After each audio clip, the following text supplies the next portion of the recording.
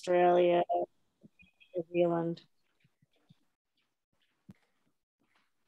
Well, good day, good evening, good morning, good whatever, wherever you are joining us here in the States in the time zones on October 31st, the hallowed day of Halloween. I'm so very, very glad to have you joining us for today's special edition of Cultivating Voices Live Poetry. It's our weekly reading, but today it's our Halloween holiday live poetry costume party. Open mic with today's featured poets, Cindy Beach and Clare Kelly. They're going to start us off with their poetic tales of things connected to the spirits of Halloween. And then we'll follow with your poems live on the open mic. I'm your host, Sandy Yannone. I'm the author of Boats for Women from Salmon Poetry. And we are in for a spectacular reading of Poetry Tricks and Treats this afternoon, or as I said, evening, wherever you are in the time zones and through time and space. I want to say thank you so much to those of you joining us here live in our Zoom poetry studio, particularly and costumed, I might add. Fabulous. We should have a costume party every week.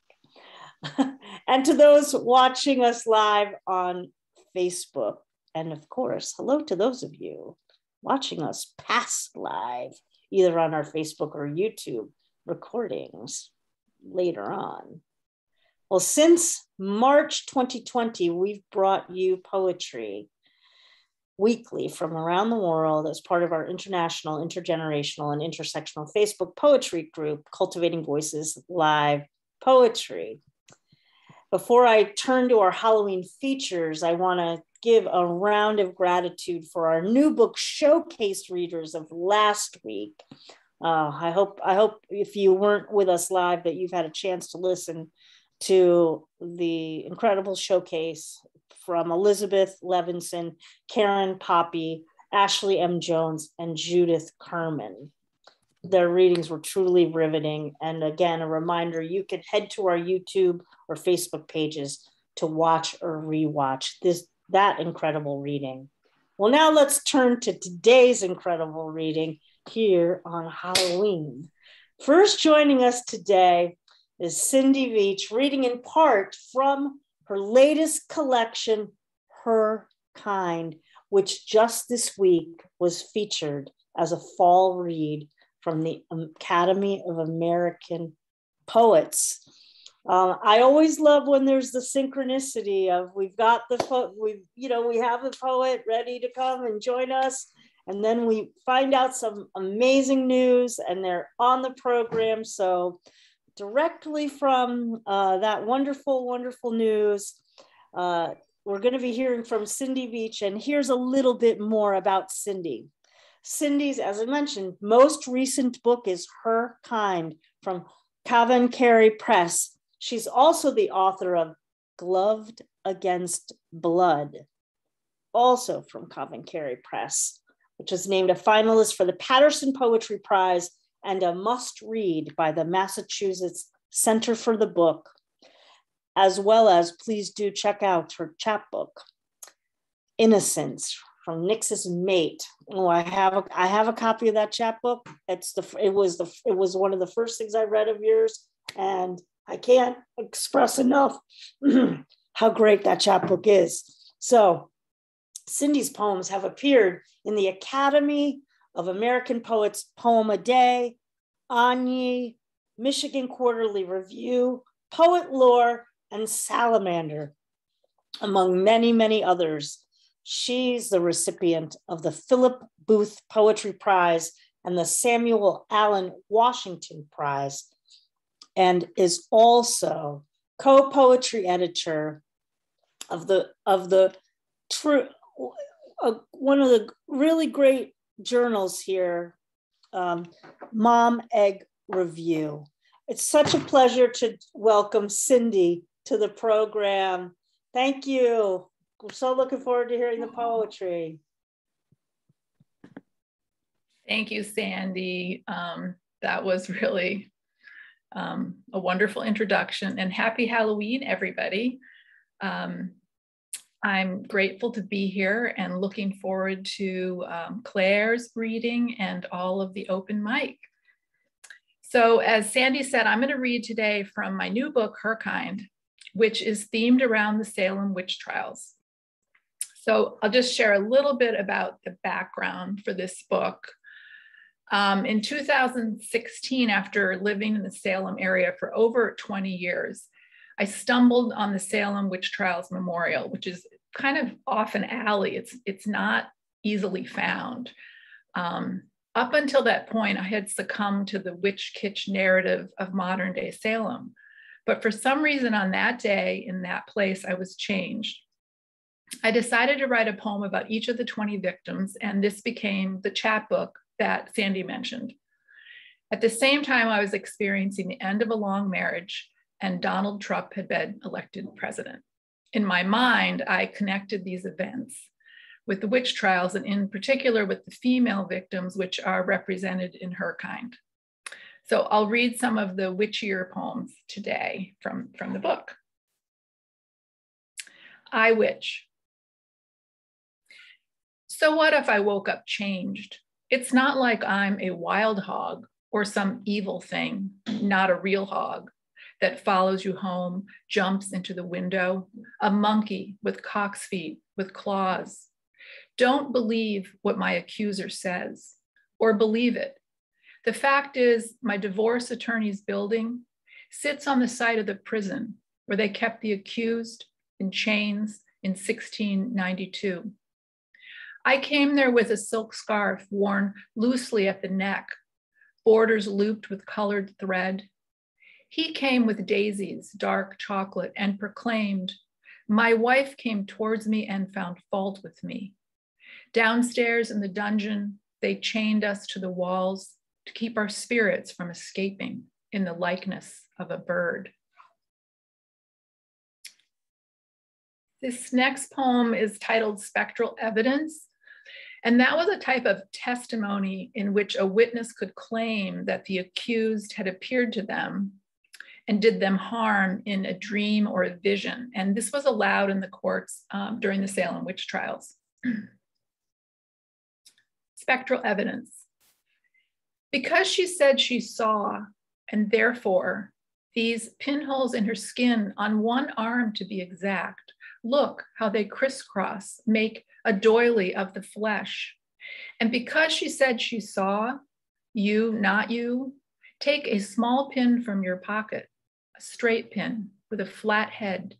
And because she said it was, therefore you, therefore not a dream, puncturing each pore, you in the flesh, not flesh, with a common pin. Apparition. A charm of starlings at nightfall, a whorl of leaves or runes of glass in a kaleidoscope, divining a squall of starlings at nightfall, shape-shifting cauldron of wings, pall of specters swirling en masse, a spell of starlings at nightfall, a whorl of leaves or runes of glass. This is one of the victim poems. This is about Rebecca Nurse, who was hanged on July 19, 1692. Rebecca Nurse of the accused. At first, the jury returned not guilty, to which the judge said, retire and reconsider the not. After all, she had not answered the question she had not heard. Guilty of being hard of hearing, maybe mouthing What?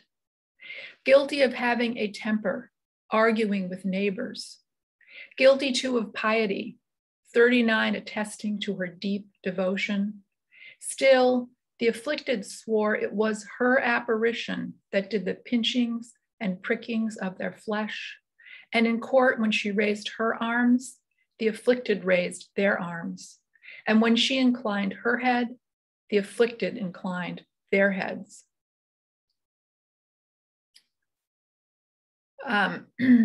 This poem is titled Ummansi Triggers Witch Hunt.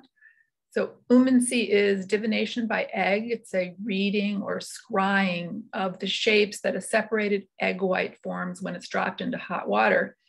And one theory suggests that this is what triggered the events that occurred in Salem.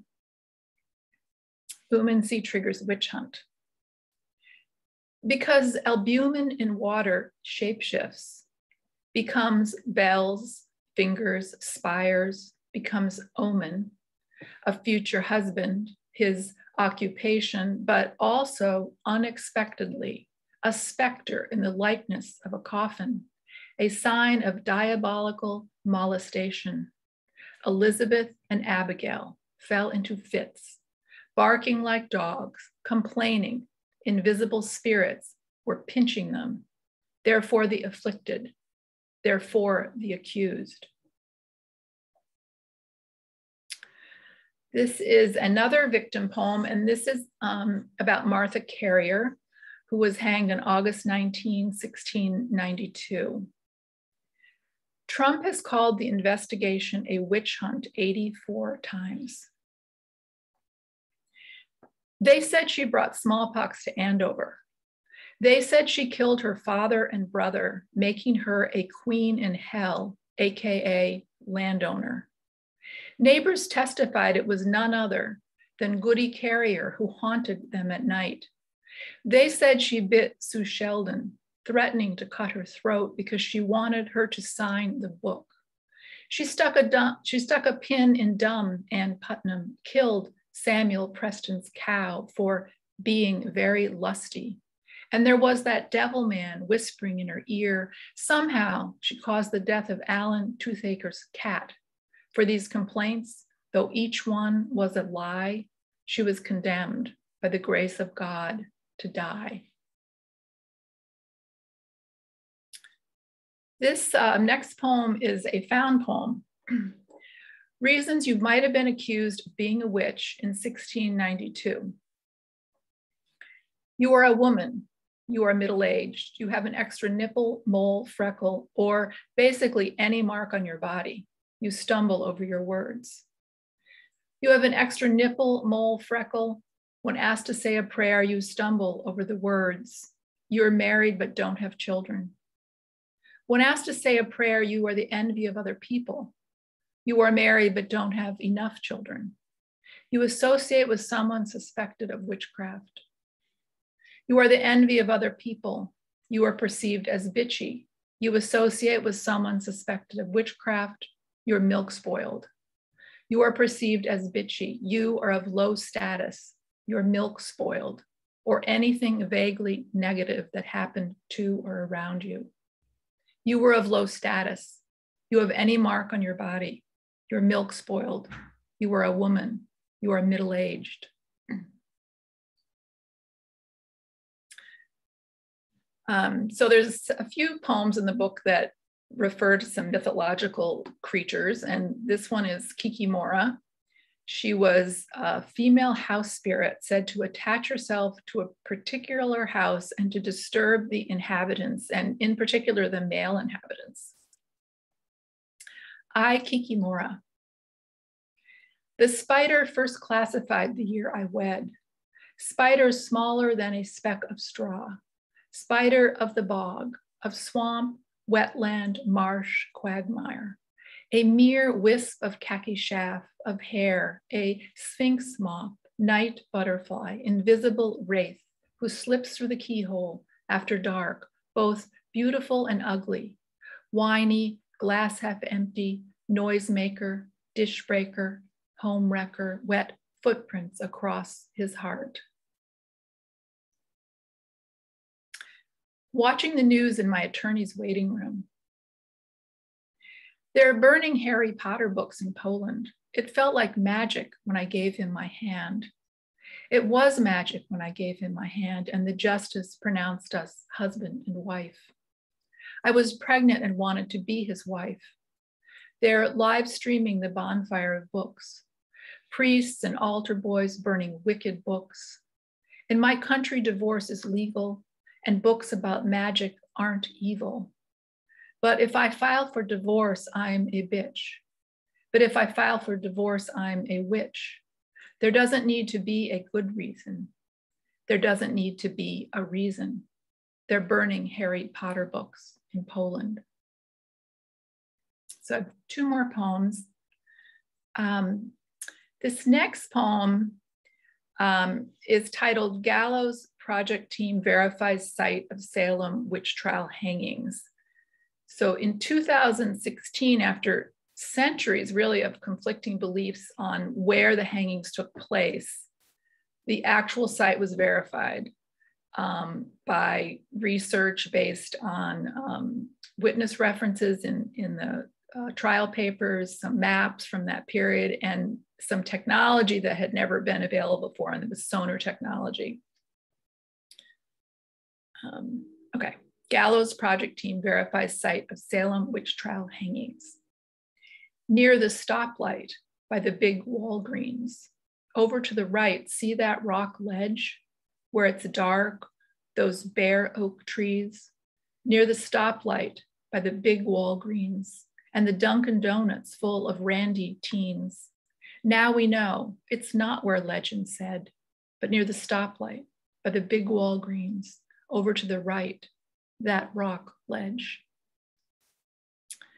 And the last poem, I, Hecate. She was the Greek goddess of crossroads. She ruled over the night, magic, and places where three roads meet.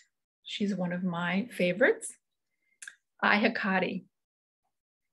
Between queen, liminal sorceress, crossroads guardian, story of my life. Who are you today, my ex would taunt. More than just a Gemini, a trimorphous, human form in triplicate. Birth, love, death, maiden, mother, crone, moon, earth, underworld. I'll take triplicity over duplicity any day. Three heads are better, even if one has to be a dog, a bitch.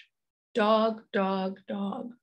Dog, serpent, horse. Dog, cow, boar. Even if it means I am witch. That old crone at the cauldron, stirring willows, dark yew, blackthorn. It took a torch, a key, a dagger to cut away a past. It took 30 years. It took all three of me. Thank you so much. Thank you very much. Forgot to hold up the book, but this is it. Thank you so much, Cindy. The book, let's hold it up again, is Her Kind. A reminder that these poems are in invocation to the history of the Salem witch trials, among many other threads of contemporary issues related to the speaker's personal life, as well as the political climate of American politics. So it is quite a constellation, and I am a true aficionado of when we weave in the deep historical, and particularly give voice to the stories of women who have been truly victimized, by, as things were being mentioned in the chat, by the patriarchal injustices of society, particularly at that time. And what a way to remind us that there's so many myths about the Salem witch trials, and I love how you really bring them to the forefront and just open and bring them wide open by having them juxtaposed to the contemporary ways that these misnamings and misappropriations continue to perpetuate themselves throughout time. Thank you very, very much. And again, the book is Her Kind. We'll be also posting to Facebook a link to make sure that you can pick up this. That's a very new collection from Coven Carey Press. Thank you so much, Cindy.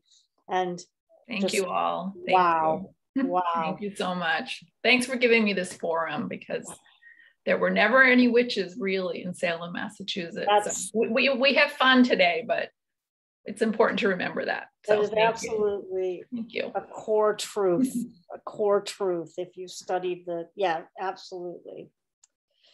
Well, folks, joining us next in our feature before we go to the open mic and hear what your contributions are on our Halloween reading is Clare Kelly. And Clare joined us just last month, really with a preview of some of today's poems. These are just truly remarkable renderings of, if you can imagine it, if you haven't heard them, and the intersection, the interweaving of the tropes of horror films and how that has affected feminist, and how she interprets these and turns them into more feminist narratives to rewrite the narratives of the horror flick. It's very it's just so incredible, and I think you will also appreciate the pairing with Cindy's poems in thinking about how absolutely what horror films did is what in real life happened also at the Salem witch trial. So similar things are happening in terms of naming and renaming. And so we're going to get to see another take on this from Clare Kelly's truly amazing poems. Clare has written 2 poetry collections, One Thing Then Another and Maunder. And her poems have appeared in literary journals all across Canada. And as I mentioned, have recently focused on horror films from a feminist perspective, as well as the apocalyptic nothingness that is becoming the certain future of Earthlings. She does this with great humor, however. Clare. You gotta laugh. You gotta laugh. You gotta laugh. Clare lives and writes on Treaty 6 territory in Edmonton, Alberta, Canada. We're so very happy to have you back with us so soon and to be sharing these just truly unique poems with our audience here on Halloween. Thanks, Clare. Yeah, thank you for having me again. I'm gonna overstay my welcome. And it was I was looking at Cindy's bio today and I saw Her Kind. It's the only poem I've ever successfully memorized, the Anne Sexton poem. And I had been working on a horror novel called Her Kind that I gave up on because it just doesn't feel like it belongs to the new normal. I'm starting a new horror novel, but yeah, so I'm like, oh, all this synchronicity, which is feels witchy too. I'm actually going to read just 2 poems from my One Thing Then Another, because they do intersect with horror movies.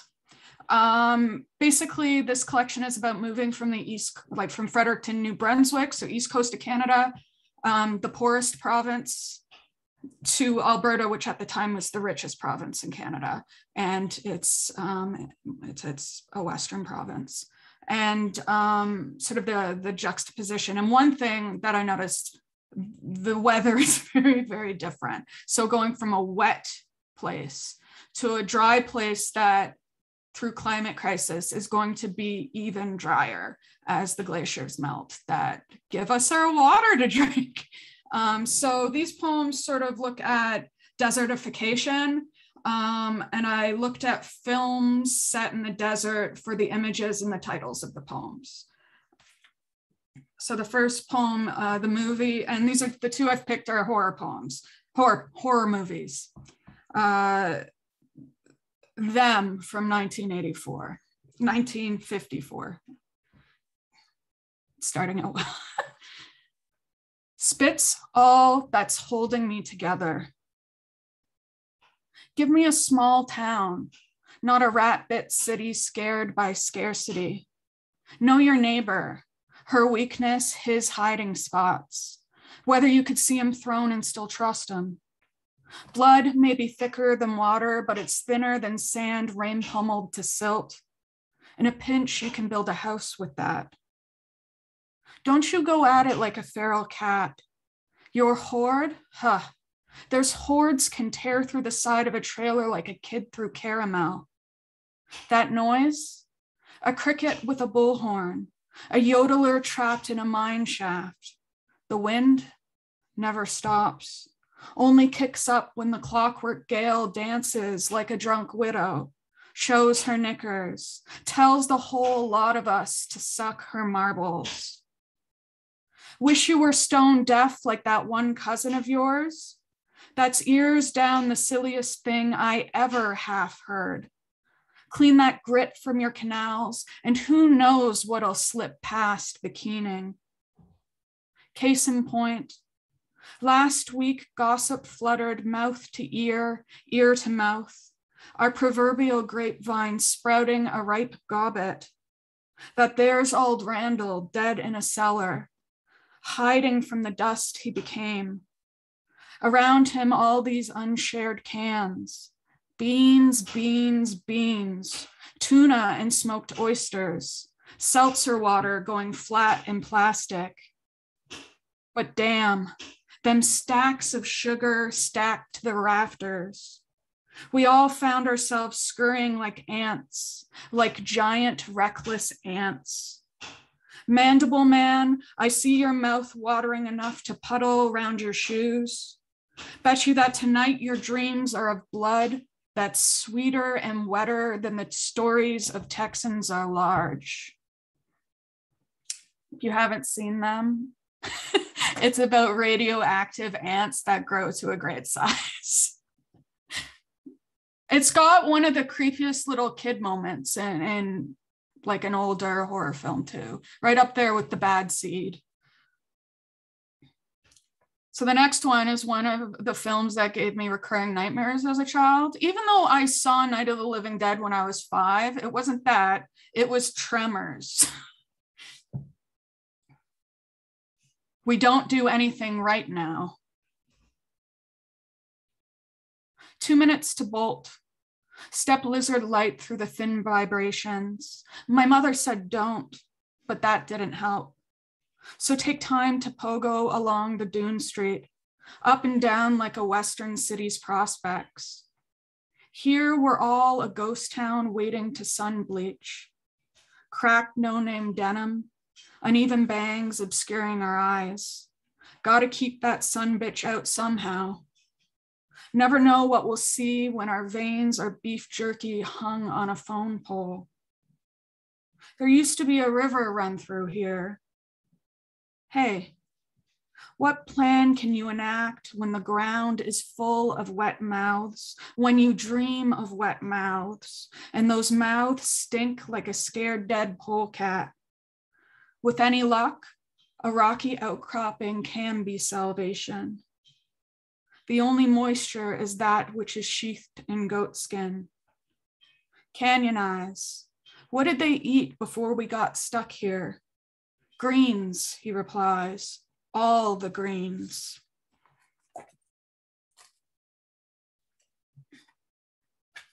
And my collection came out a while back. Time is weird in the pandemic. I can't keep track of it. This book came out almost a year ago. Just past a year ago. I don't want to think about time. It's another final girl. Yeah, I'm looking at horror movies. I'm gonna read first the opening poem. I grew up in the suburbs of Toronto, and there's so much suburban horror. Like, it's just such a place where they set.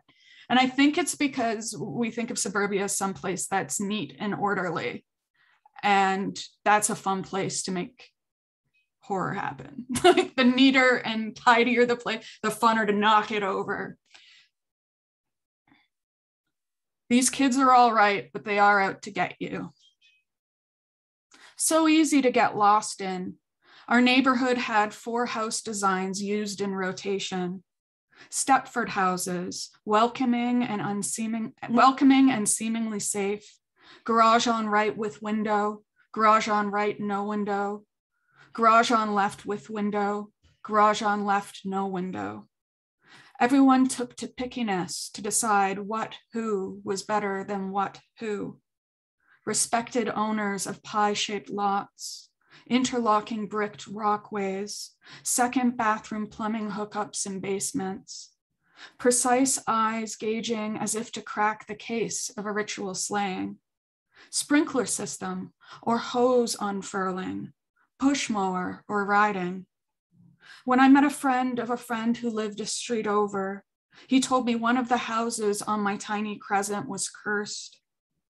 His house had garage right with window, so did mine. A place caught fire there, he said. I knew that the flames had been doused before any structural damage, just water and smoke, an acrid wraith smell that always makes my toes curl. My house, cursed. When I was 5, I told the other kids that the place next door, with its overgrown spruce trees and burnt out light bulbs, was haunted. The ghosts tell me things, I fibbed, hoping through boredom that they would believe me. And they did, until I stretched the yarn too far, that the spirits wanted my friends to give me their sweetly gotten Halloween treats, the good stuff. Mini chip bags and chocolate bars, not a single candy corn or pasty rocket cylinder. No one bought it. My career as a medium over. Though a stubborn rumor of the House of Specters did last through high school. Of course, gossip climbed the streetlights and we all basked in it. Of course, there's a girl the parents nicknamed Sneaky Margaret, whose tricks were better than mine, who charmed us into burying our junk dollar store jewelry in her backyard. She kept the map, had her own spade, and 2 stunning older sisters egging her on in whispered Croatian. Of course, we spread curses like salt in winter and need ghost stories. We are children of humans. It was all that kept us from haunting every commuter, from not boring ourselves to death and any undeadness beyond, or plucking the pink-laden heads of peonies from mischief spell after mirthful mischief spell.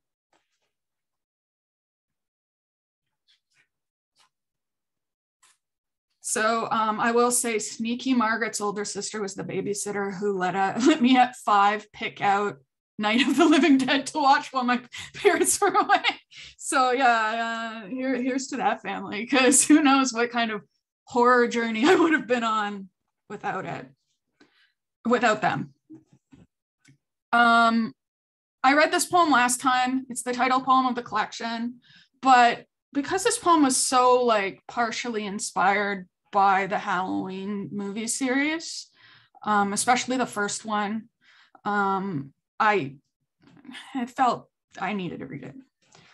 So it's another final girl. A final girl is a film theory trope made by Carol J. Clover in her lovely titled theory book, Men, Women, and Chainsaws. And it looks at slasher flicks. So content warning, this is about slasher flicks. There will be some violence in it. Or, yeah. Another final girl. Survival is not enough. Rain plummet, a shirt ripped just so, dirtied and bloodied just so. Not enough. You owe me more. I want my time back, what I've been scorched through, this gore, thick TikTok carnage. And every second I'll spend tenderly steadying spluttering breath, toweling away adrenaline rank sweat. Tell me, what's it like to feel calm in a crowd, to feel safe at home with the curtains open? This healing could take years, a lifetime. I know it's taken a lot from me. Don't you dare say I'm overreacting. No, I am not screaming at you. I am screaming for me because these sensors are raw, flickering like overhead lights in that hallway I run through again and again. I remember losing my shoes. I remember falling on repeat, on repeat, on repeat, but getting up. I demand more. The world to hold accountable the wrecking I am reckoning with. This is not rebirth. It is not forgetting. I am more than just getting out alive.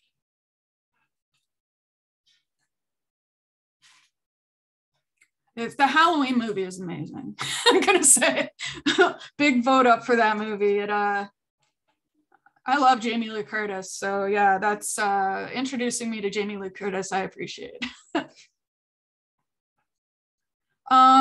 a ghost poem, The Passive Aggressive Poltergeist.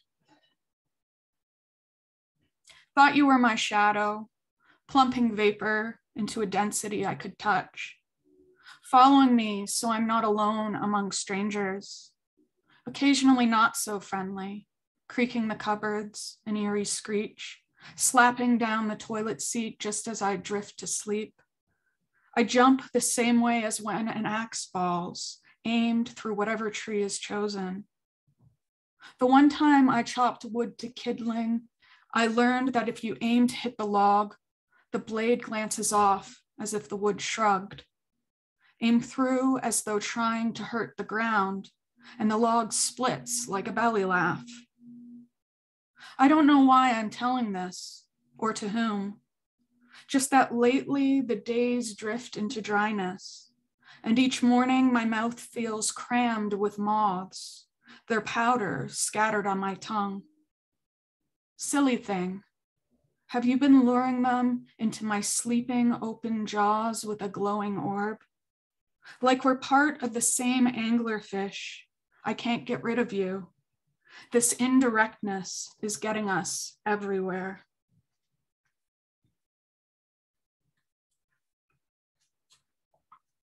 So last poem I'm going to read is last poem in the book. Yeah, there's a content warning for this as well. More about what it implies than necessarily what it says, but it deals with a genre of horror film that I got kind of fascinated with. They're rape revenge movies.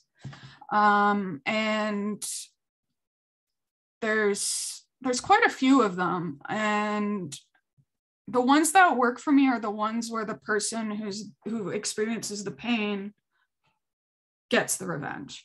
There's ones where like that person doesn't get to get the revenge, people get the revenge for her, and not, they don't work for me, they just don't. But yeah, this is also about horses who don't like me. Nightmare for nightmare's sake. Horses have never taken a shine to me. They take a nip out of me and head to the farthest fence. Even when I was little, I didn't give off zen. Bundle of nerves like twigs to be burnt. Potential, pent up, Energy like pulsar, like muscle spasm charging up my neck to the brain box. Never sure of what a horse's body language meant.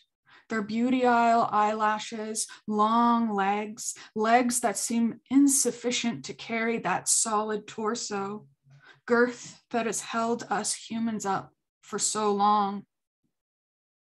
But I was once allowed to see two mares just after they gave birth, both rescues from the same terrible place, a breeding factory in Saskatchewan, one so horror-stricken and protective of her foal, so many having been taken away, that she uses her still too skinny body to shield him from our eyes. The other, bolder and stronger, strength from I don't know where, lets her newborn approach where we all cluster, yet won't let us touch what's hers. That night I dream I'm a nightmare that delivers revenge for mares. I'm spitting on your human graves. I'm last horse on the left, ready to bloody the pastures, to lash out with all my limbs, cathartic cart horse, Clydesdale with hooves as heavy as surviving, to haul and haul and haul. Oh, I will gallop beyond each end credit and damn well live.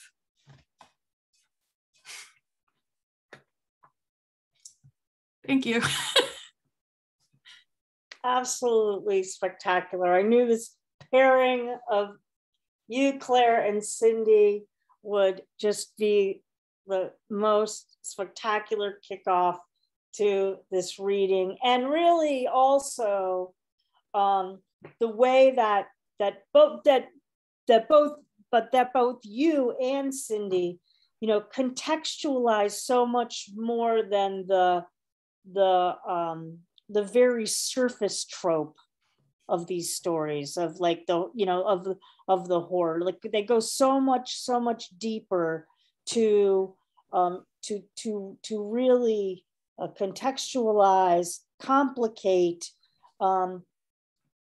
what have become very common narratives, either in film or in the culture, as we've heard the witch trials,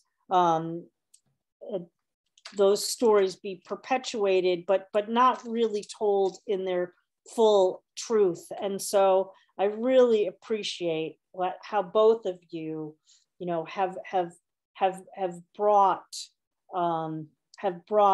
through poetry a much more a much richer rendering of what's really going on, but behind what we think we're being either told to see or seeing on the screen.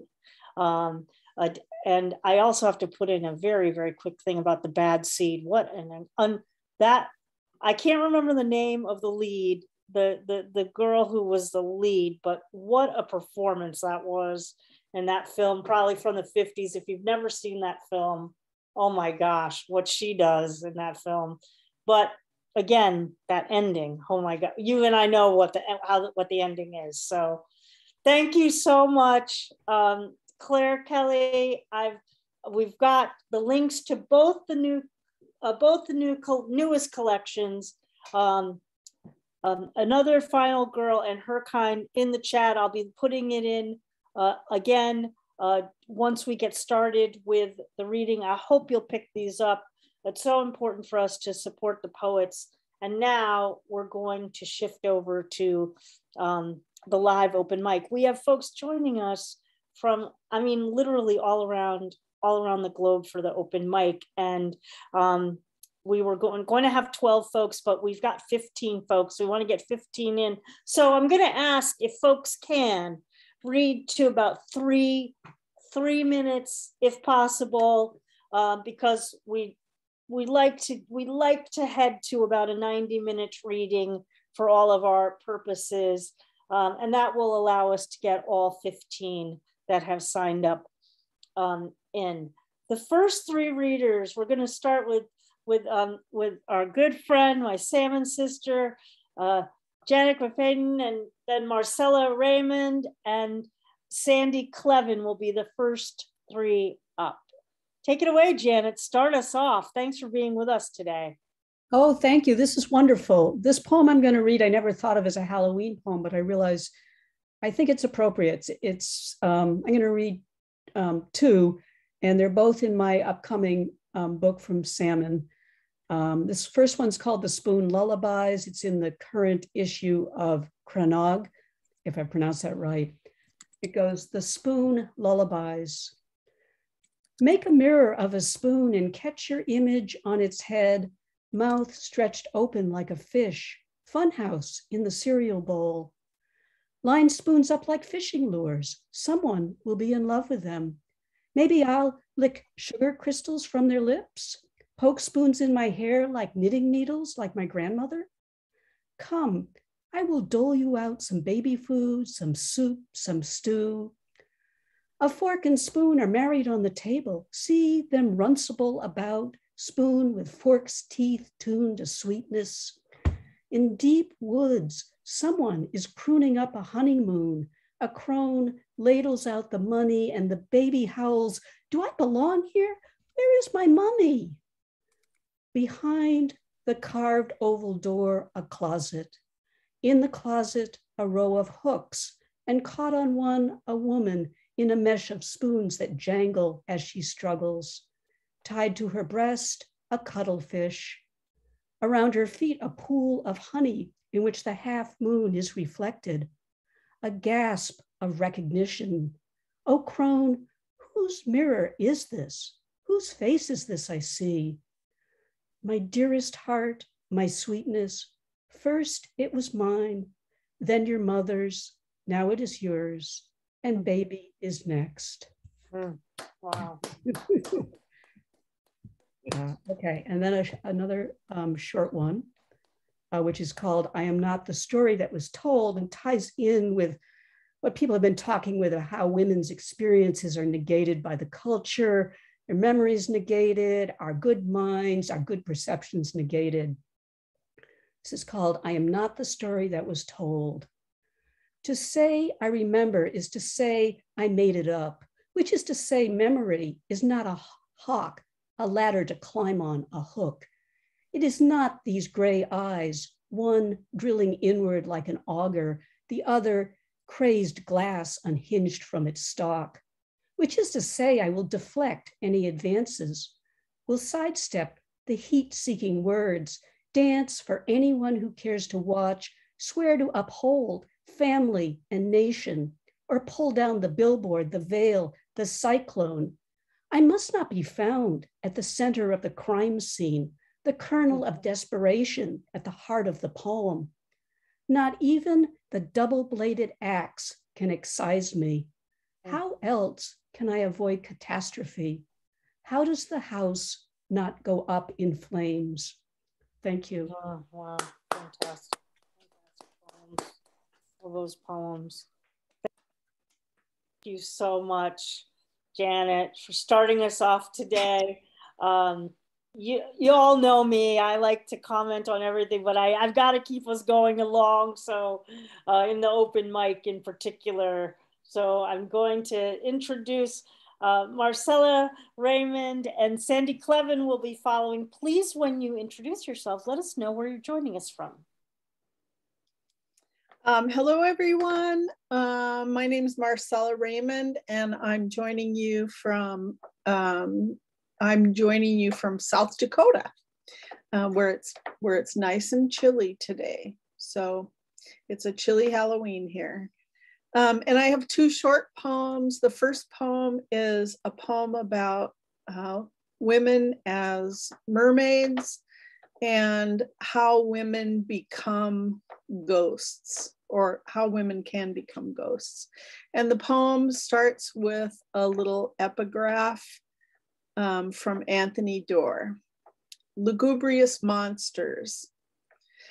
Lugubrious monsters made of sea foam, mermaids with fishy private parts. Anthony Doerr. You can't placate lugubrious monsters. In their stubborn, dismal drudgery, they refuse to be happy, satisfied, or even slightly less harumphy. Who wouldn't be all sobs and misery, to be only a wisp under a bed, a moan in a closet, a sudden nostalgic odor any open window can waft away? Lugubrious monsters come in many shapes: sirens, medusas, churls, pig women, norns, teenage girls, housewives, divorcees, grandmothers left in cold day rooms. Here by the sea, you want mermaids. You forget cloaca, that solitary fishy gate through which all things must pass: feces, urine, and your romantic misconceptions. And when she doesn't match the starlit fairy tale you imagine in bed, when the sheets are full of barnacles, the room smells like candles and squid ink, when she's run a line of slimy algae down your spine with fingers meant to gut fish, when you ask her to sing and she barks like a kelpie, when suckerfish gasp and flop on your pillow, when she grins her pointy yellow teeth at you, when her barbed fins cut your legs to ribbons, how fast the lights come on, how fast you leave her high and dry.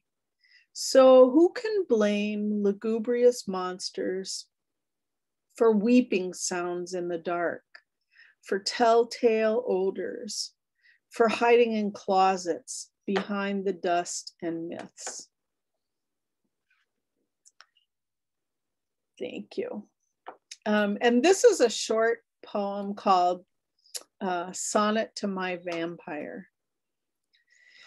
It could be so much worse, you know, much worse than falling for a vampire, the rogue undead. Sure, he's haughty with his thick foreign verse and obsessive lust for breathing down my neck, that coppery breath.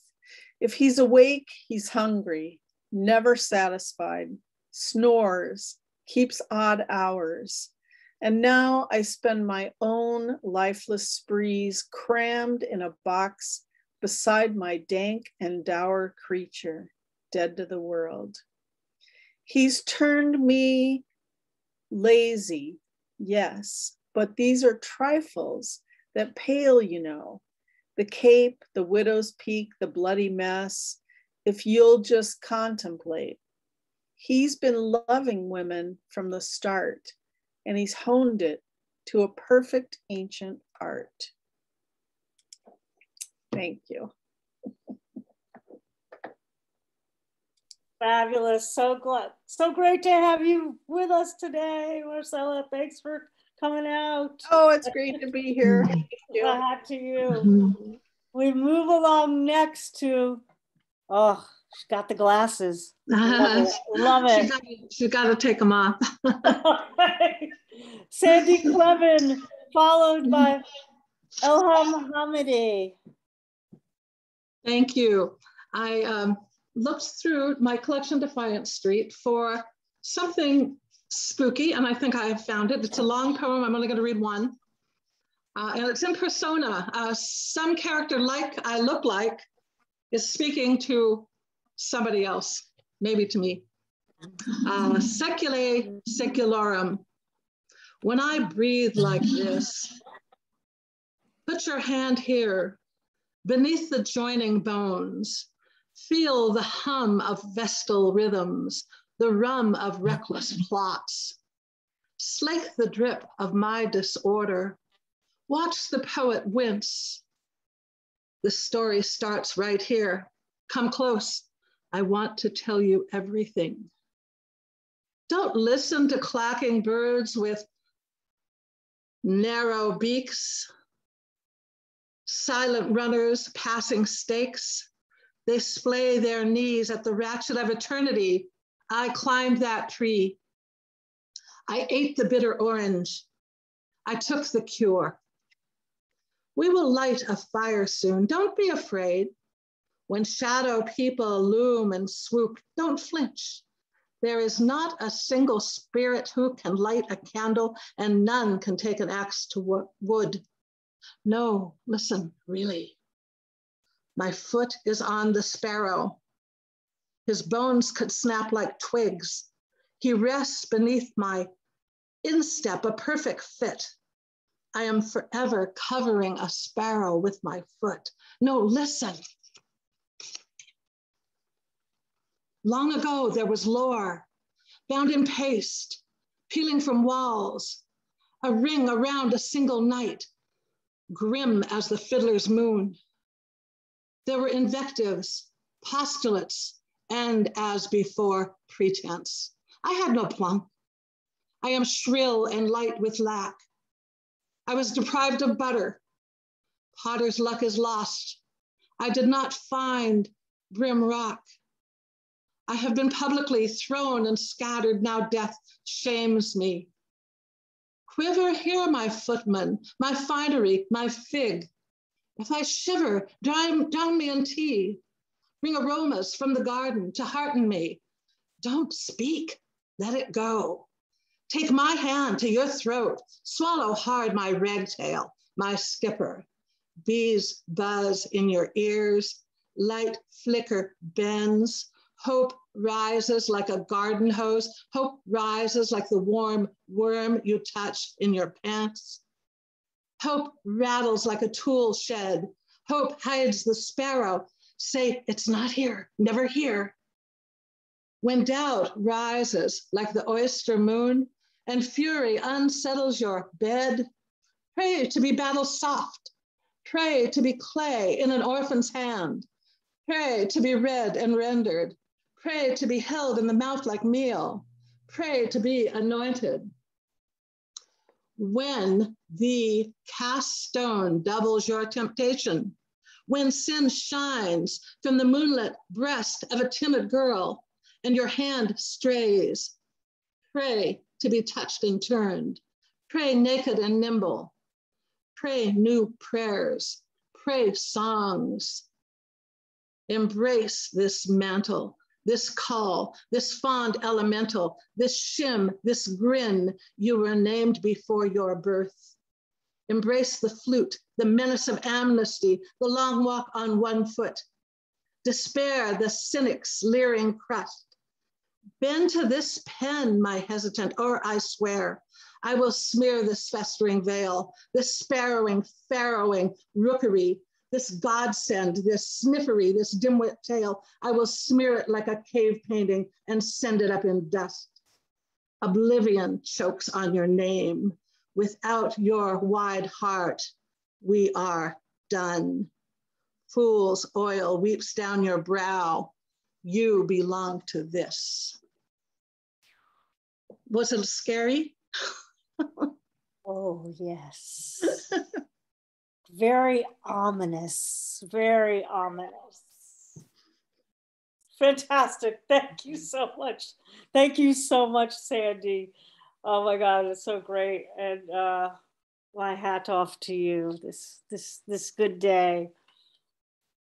Well, next we have joining us, it's the first time joining us on at Cultivating Voices. I want to welcome Elham Hamedi. It's so great to have you with us. Hi. We can hear you beautifully. Thank you so much. Thank you so much. I am so happy I'm here with you and press. My poem is The Trees Walk. Yeah. The trees walk at night and will release shadows and lights into my heart without the sound of a broomstick breaking the path of leaves. It makes the space sick. The trees walk at night, and humans are mysteriously planted in footsteps of trees. Their heads bob in the dark, without a red light stop them, without the pedestrians lines putting humans' legs in a cage. The night walks recklessly inside me along the yellow line. Thanks. Just beautiful. Thank you. I look forward to Thank you so much. being with us many, many more times in the future. Thanks for being here tonight. Thank you. Sorry, I cannot speak English well. Sorry. No, all is well. Thank you. Next, we have Thank you so much. the Artful Dodger, Harvey Soss. Hello, Harvey.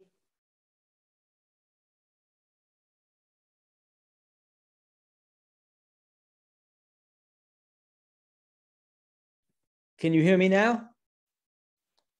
Okay. Now let's see if I can find the film.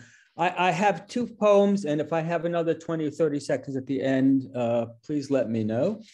The third one is about misogyny. So this one is called "It Was Such a Pretty Face He Had Until They Koshed Him Ugly." Koshed means to hit with a blunt object, such as, for instance, the butt of a gun.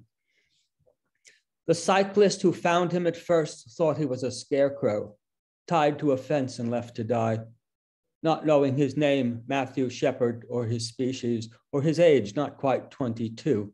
Only the blood was real. The blood is always real. And the skull fracture that might have served as a bird feeder had he hung about any longer, all askew, almost unrecognizable as human, tortured, beaten, gender-free, whipped into a smoothie by the cowboy-booted swaggerers who gave him a lift. Aaron McKinney and Russell Henderson of nearby Laramie, fellows of little fellowship with him or with humans generally, shifting the clutch away from neutral into ill intention, a queer killing mechanism kicking in. Perhaps his wounds dripped HIV on those straights who beat him as a last defense against the hate they hit him with. He had it, the HIV.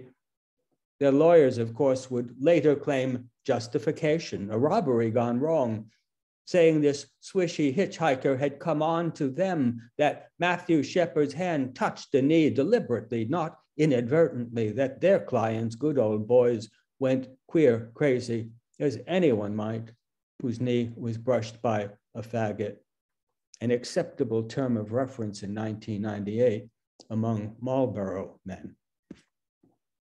They call Wyoming the equality state, not much of a nickname. Not so billboard terrific as the big sky state of Montana next door, showing little Brokeback Mountain imagination, somewhat lacking for a license plate.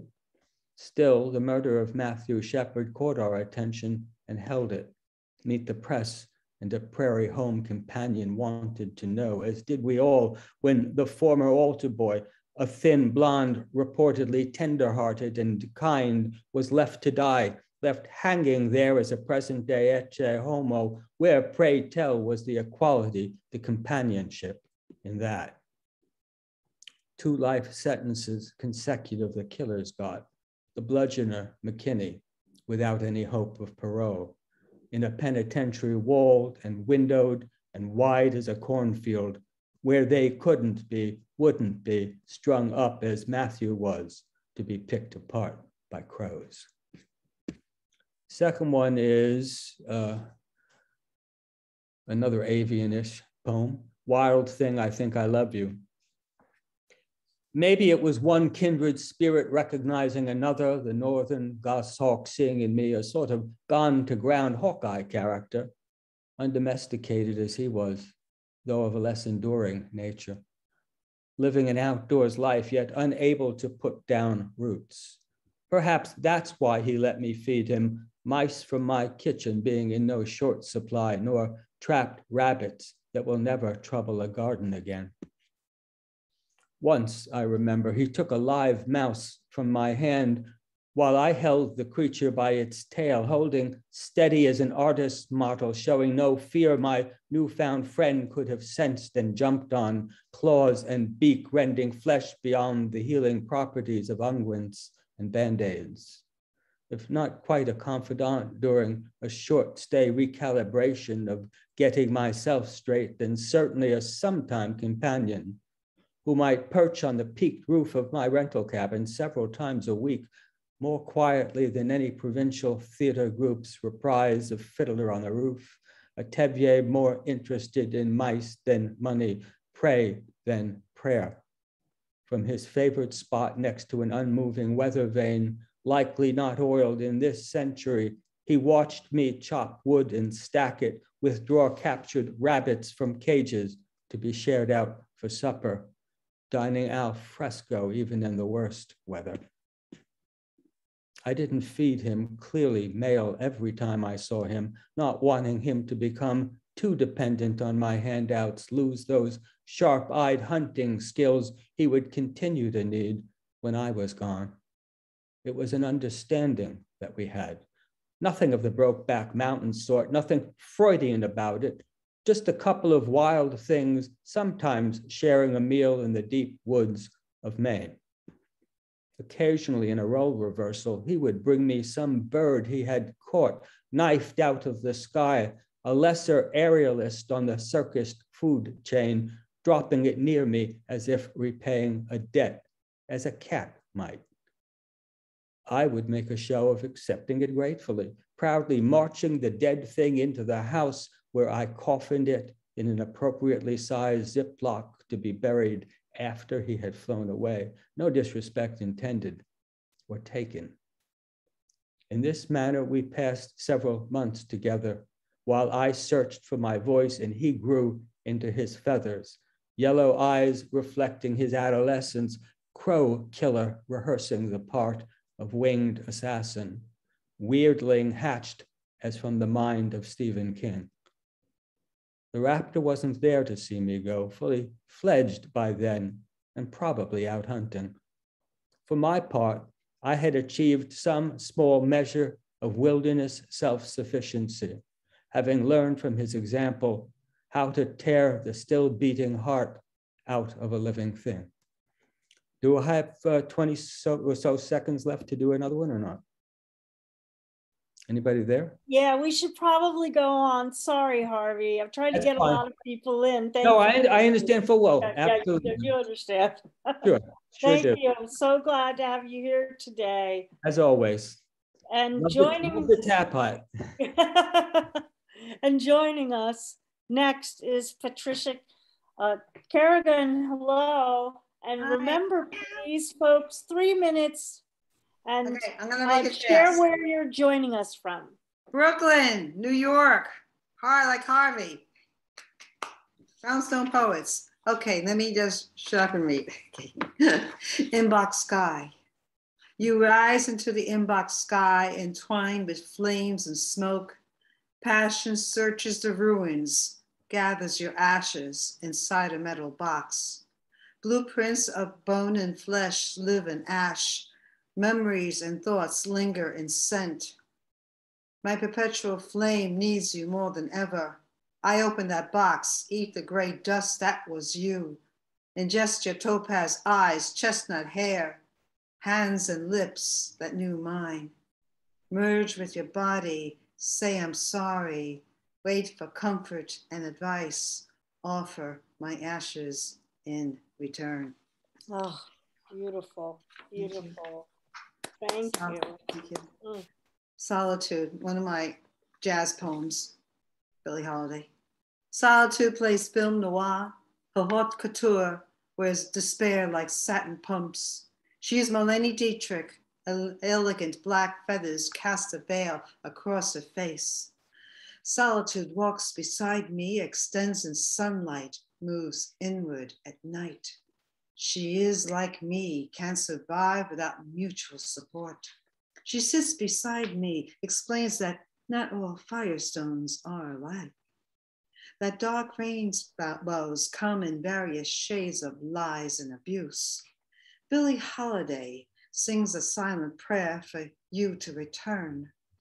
The stillness of the room collides with the one within. A storm brews between the past and present, and I going crazy, hearing voices hum as memories haunt the night. This room is not the same, and the gap between logic and absurdity makes this room smaller than it is. And a quick little haiku. Halloween party. Humans wear kitty costumes. Cat hides under bed. Halloween party. Humans wear kitty costumes. Cat hides under bed. Thank you. Thank you for joining us. Oh my gosh, I love the haiku. Cat hiding under bed. Black cat hiding under bed. Next we have Kate Wegrzyn. Be sure to tell us where you're from. And 3 minutes, please. Hello. Hello. I'm here in Colorado. And this is the first time I've listened to Cultivating Voices without my notebook and my pen. So the student has come to full circle to do listening.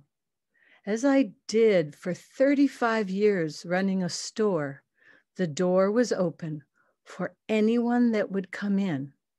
And I treasured my empathic ability to greet people on the level they were at. And it was a wonderful time of learning how to be amongst the public. And today I have a poem that when I found it, I couldn't believe I had written it. And I was reading on Quintessential Radio, and my daughter came from the other room and left me a note and said, "Mom, that's my favorite poem. Where is it from?" And I want to be on that radio show. So today, for all the listening to everyone's hearts and everyone's thoughts, as we change the season from the moon and the fog in the northern hemisphere that always comes in with rain and change of weather and our change of attitude to continue to be empathic to others. The fox and the soul of a woman. Lone fox in my yard, stopped in its tracks, listening. Thoughts spelled out in code, no interruption. Night fox and a woman's soul, each late for the dawn, watching the clouds sail, sail, sail, listening in silence. Snowflakes fall gently, dark sky, stars ascend, heaven sent. How will I know you? Long ago memory now. Fox listened to my thoughts, stopped in its tracks, tracks, tracks. Keen listening, I spelled out my code. There was no interruption. A lovely song rang out. Under night's fading morning moonlight, a fox and the soul of a woman await the dawn. Long-lasting, ancient echoes resound, weaving change for the best outcome in the round. Thank you.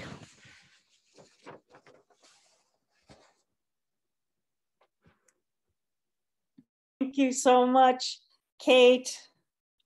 And next we have Mick Mezza. Hi, I didn't write I got published in a book, and we had a book on the weekend. Come on, fall, come up.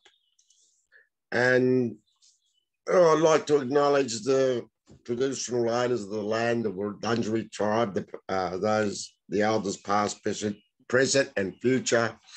And here's my poem. It's called Love, a Mathematical Equation. Subtract out of lover while it's over. And when you have a lover multiplied by a lover, the answer is one lover. And if you have a lover plus a lover, then you have two lovers. Then if you add two lovers and a lover, you have a menage a trois or a cheater. And if you multiply two sets of lovers, it's an awesome foursome. Any additions, it's just an orgy. Now that you have lovers in the equation, you can drop the R from lover, and all you're left with is love, because love is all you need. And if you encounter any health problems, you can call the love ambulance. They can't help you with CPR. Your lover can administer EAR, the kiss of life, until you get to the love hospital, where they can prescribe some sexual healing. And oh, baby makes me feel so fine. Damn, this poet's quoting songs. You better watch out. You better not cry. You better not pout. I'm telling you why. Cupid and Aphrodite join forces, and your love will reach heavenly heights. And if the sun hides and eclipses the lovers, it's jealous because it's the only one that wants to shine. And let the sun sook and drool and give it the middle finger and sing in the sunshine of your love. Take a news presenter with a V-neck top which flows to her cleavage, and I'm just high on the world. Come on, take a low ride with me, girl, on the tunnel of love. And if that's the case, this can be drawn. Imagine a parabola intersecting a circle. That's a sexual math equation. A mathematician will write a formula, love on a graph. A poet will make you feel a mathematical love equation. Thank you. I'm from Melbourne, Australia, if I forgot to mention. Thank you, Mick. Thank you so much. And next we have Max Vandersteen, followed by Lenora Good. Pardon me, mateys. I hope you all be well today. I'm also coming, like from Clare Kelly, I also come from Edmonton in Alberta, Canada. And I like to mention about the theme of the apocalypse of the coming apocalypse of the world. So the poems I want to read today are both dealing with that, following my tradition of writing petropoetics. First one is called Addiction. The needle slides slowly in as the rig drills deep to draw the blackened blood of ancient marine life from the vein that runs fathoms under the crust. Plunging and pulling, penetrating through layers of interred history, the pump jack action continues to suck up the virulent serum from ancient embedded pockets of carbonized primitive life forms. The phyla and the families of ferns, crustaceans, and pre-Cro-Magnon marine organisms transformed through the processes of pressure and decay. Today, the buried dry seabeds, reliquefied through eons and epochs, are evacuated again as petroleum is percolated persistently to the surface. Prey for predatory pipelines, a new sustenance for habitual dependence on oil field opiates and carboniferous derivatives of petrochemical narcotics. This new phylogenetic process reveals a pockmarked planet which exhibits countless scars and scabs of an addiction to bitumen. The second poem I want to read is called We Still Write the Story. We still fill the skies with our fogs of smog, even until the teardrops that respond, falling from leaden charcoal-colored clouds, tragically with the planet correspond, with similar lists of chemical mists despoiling and distorting the features of a desecrated terrestrial face, contaminating too all Earth's creatures dwelling within the uncleanly confines of mountains and forests, shores and oceans, infiltrated by phosphates and plastics and permeated with oil-laced potions. We still fill coffers of capitalists driven to advance their profit margins, who concern themselves not with abatement, nor the influence of hydrocarbons and petrochemicals that propel distress, environmental consequence of pollution, indiscriminate mining, clear cutting, or the future of Earth's evolution. Unlike the vaults of affluent plutocrats, the wealth of nature is exhaustible. The bitter reality is that to continue this course is implausible. We still fill the role of the Earth's landlords, wholly responsible to maintain it. We still fill the role of Earth's stewards, totally accountable to sustain it. We, the artists of the planet's palette, discolor blue skies, green fields, and clear seas with tinctures, undertones, and sullen shades which evolve out of our activities. We, the authors of our Earth's history, determine the climatic conclusion, but still find our ways to gamble with fate and ignore the nature of preclusion. If we still fill our souls with love for creation, how will we fulfill our obligation? Thank you very much. Thank you so much, Max. And next we have Lenora Good.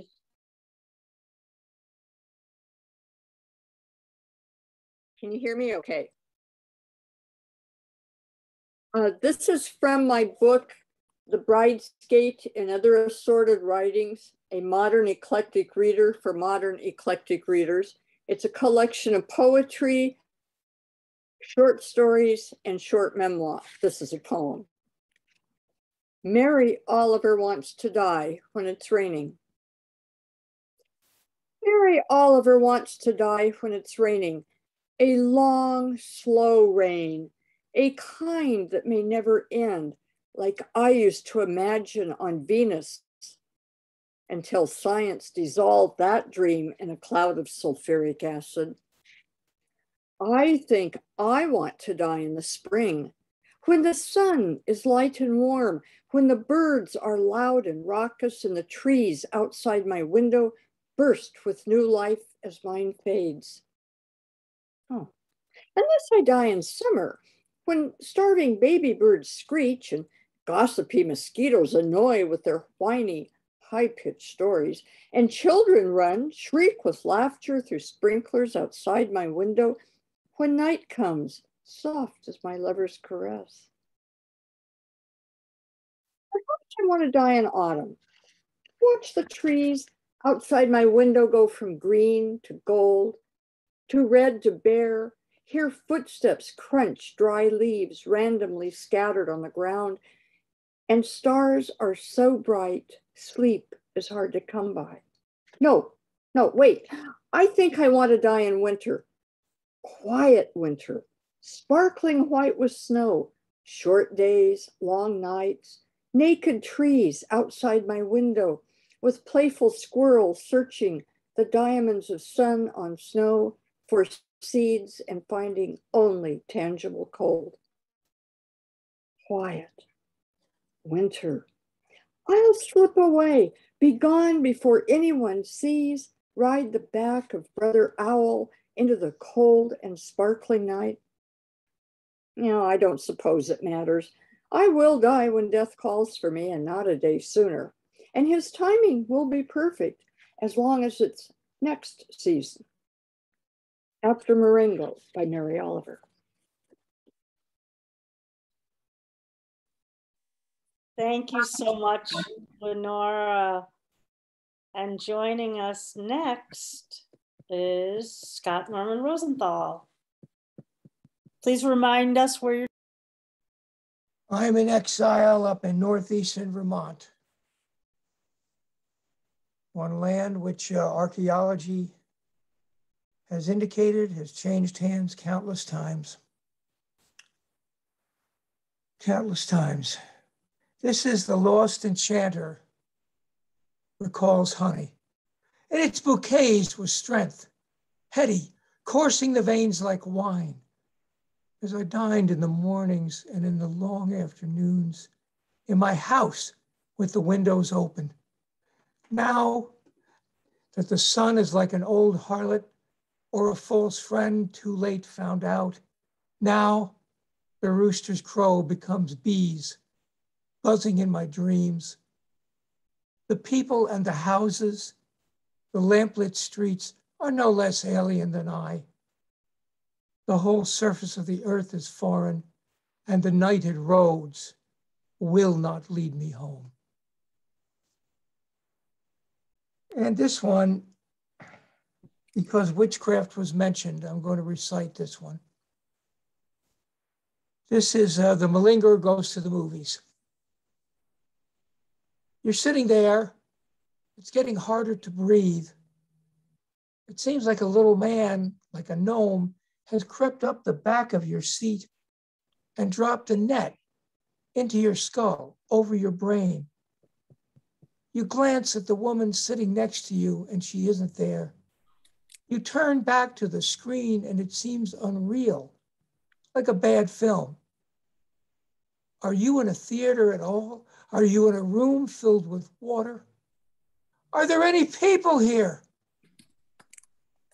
Show's over. You're out in the parking lot, wondering how to get home.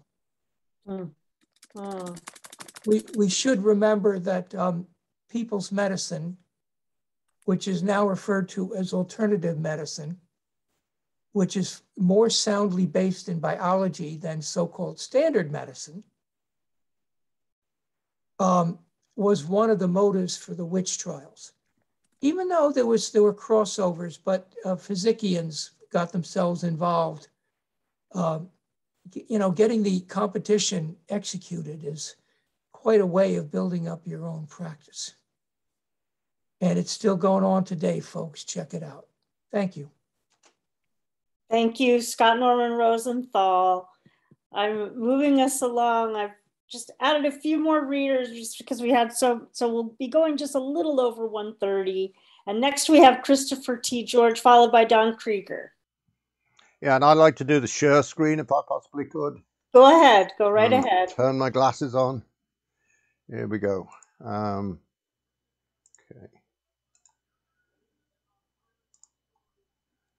Trying to do the share screen. Okay.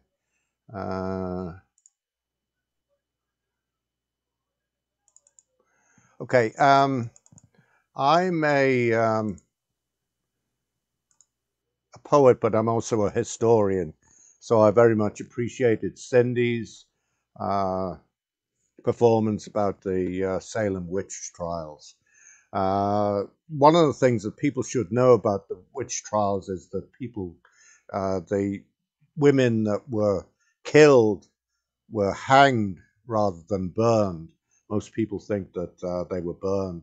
I'm also going to be talking about this man, Frederick Bailey Deeming, who was a serial killer who was hanged out in Australia. And here he is. He was a serial killer, a bigamist, swindler, con man, all-round evil man. He went by quite a number of alternative names: Baron Swanston, Harry Lawson, Albert Oliver Williams, Frederick Bruin, and Frederick Dawson. And he killed his family in Rainhill, Lancashire, not far from Liverpool, and then killed another wife out in Melbourne, Australia. And that's when he finally got arrested. And this is a house in Windsor, Melbourne, where he killed that final woman, Emily Mather, as she was before she married him. And he murdered his wife, Emily, in a rented house on Andrew Street, 57 Andrew Street, December the 25th, 1891. Merry Christmas. Deeming is believed by many to have been Jack the Ripper, but was he? And this shows a period picture of Emily Mather, and he was arrested in Southern Cross, Western Australia, in the goldfields.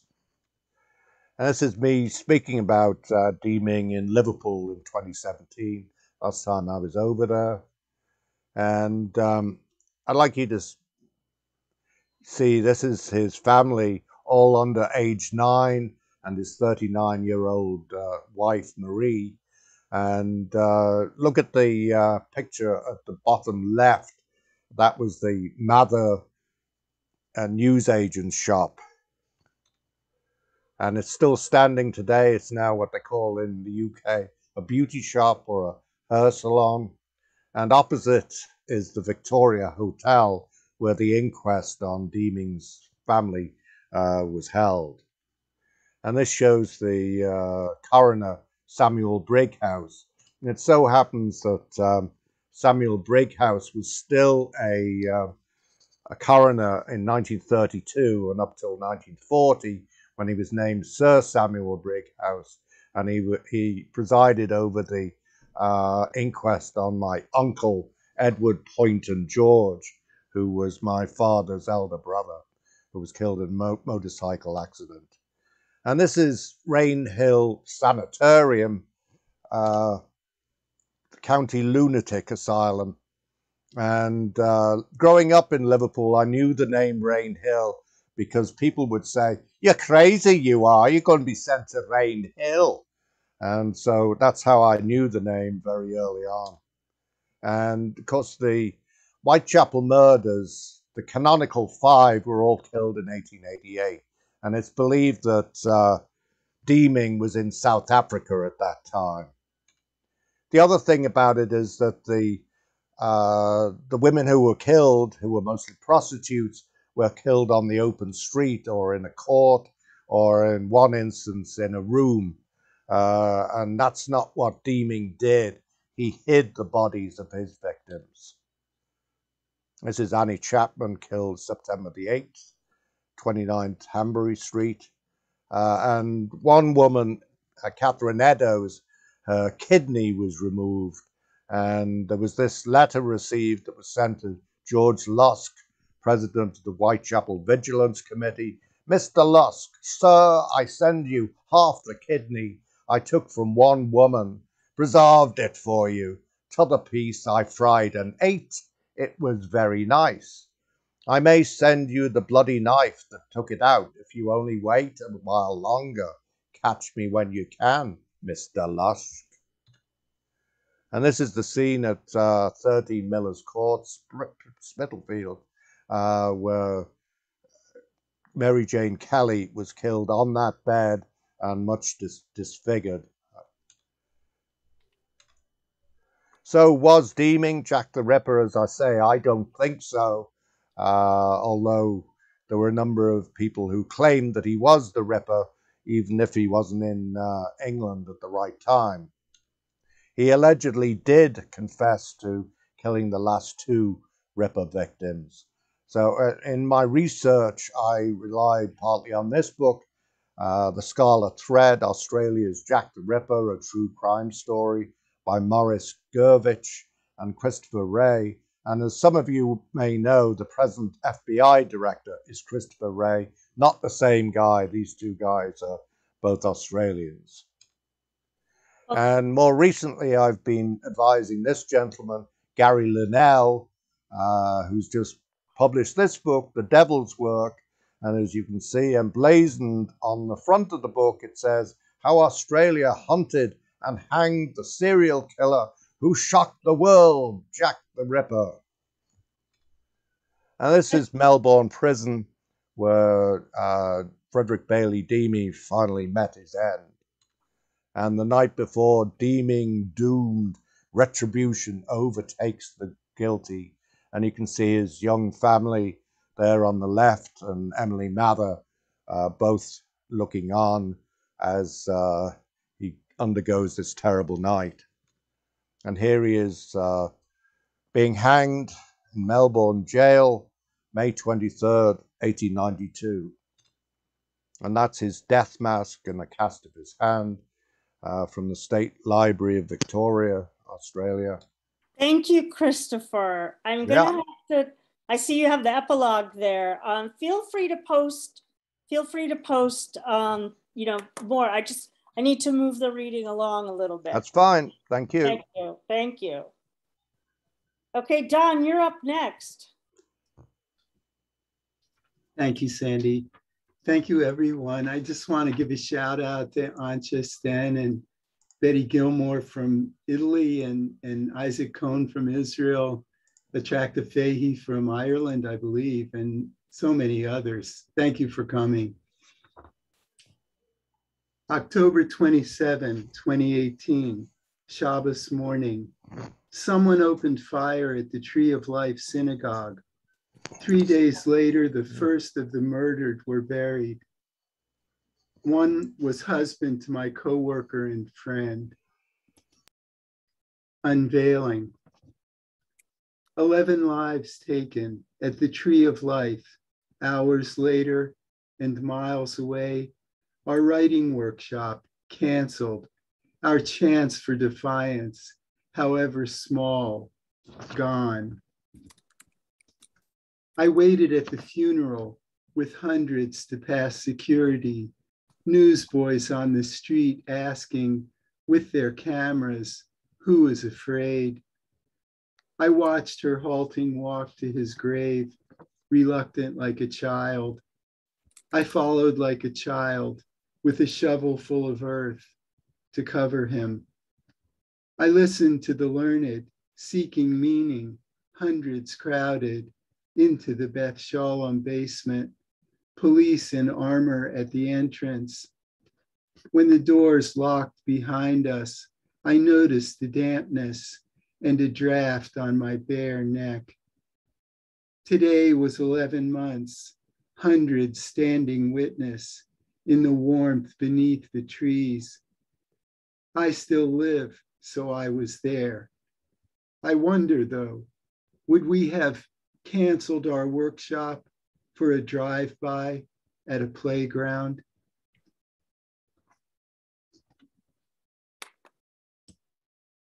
Thank you so much, Don. And we've got our 4 final readers. So I added a few extra folks. We have folks from everywhere. So please, up to 3 minutes if you can.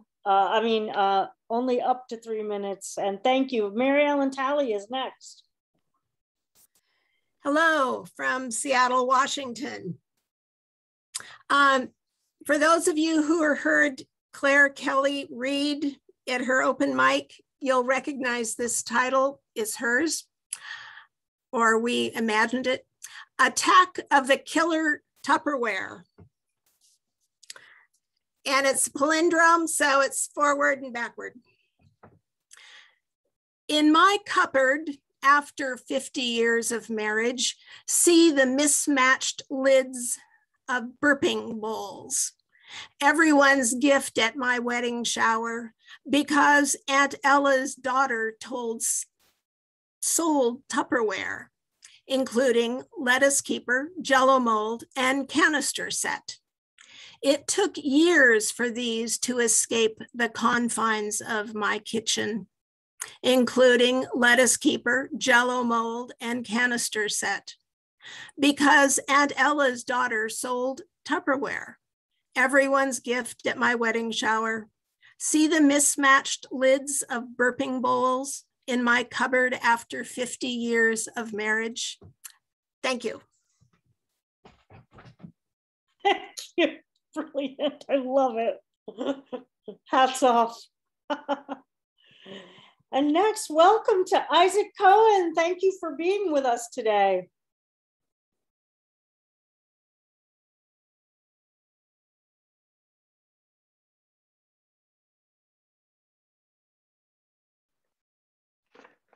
Yes.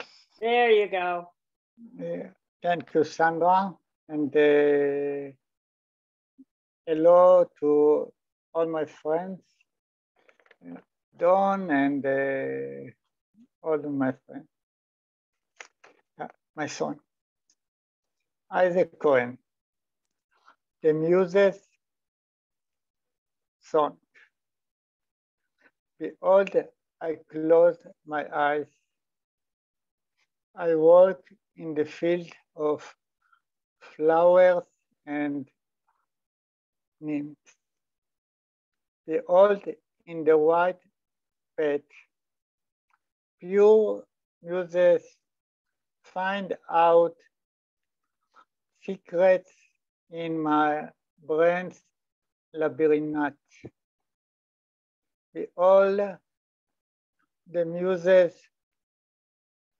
sing, and with wire connect the flowing voices of the beautiful sights of Mexico.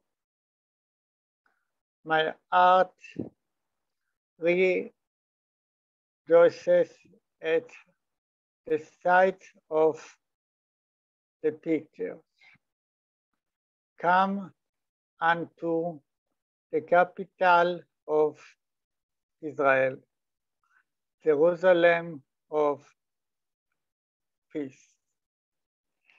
And now the two, Cohen, love. We were reading poetry. The rain caressed the paper. How marvelous the minute we are flying over the small world. The soul wanders freely. We bloom in the world without change. And the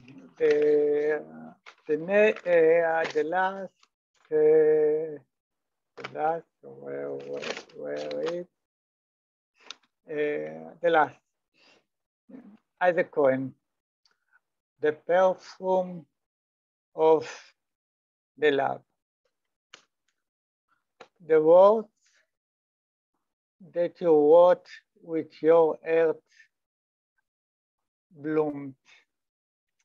How marvelous is the alchemist's play in miserable world. I stay with you, and the butterflies showered nectar on the bodies. Unite the creation.